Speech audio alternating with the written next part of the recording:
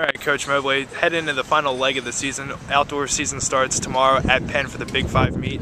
Just talk about what you've seen in your team so far leading up to this last stage of the year. Since coming off an indoor, coming off the spring break and everything, I think, in this last couple weeks, and the weather's been great. The training intensity has been really great. I'm really getting excited for the outcome for the rest of the year. What have you seen in your team from the indoor season up until now, and what have you guys done in the last couple weeks that you've had off to prepare for the outdoor season to improve upon?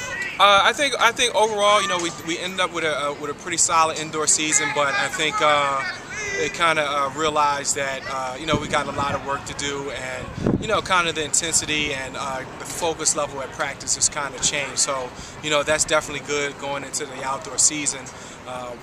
With the focus and everybody's really want to accomplish it. And it seems like the team wants it a little bit more. Wants to be better. Wants to have a better overall performance for the end of the outdoor season. Year round, you guys practice outdoors.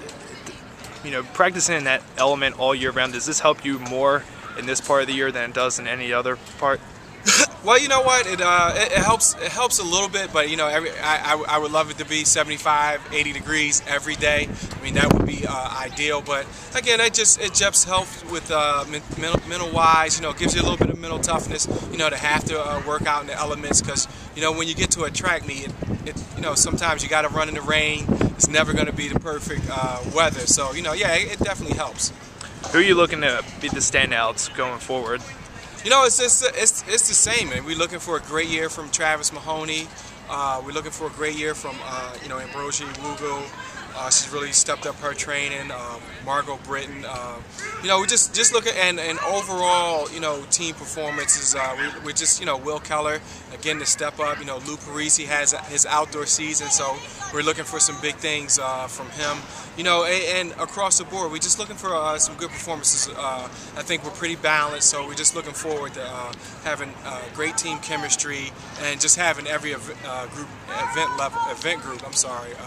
perform well. Great, Coach. Thank you.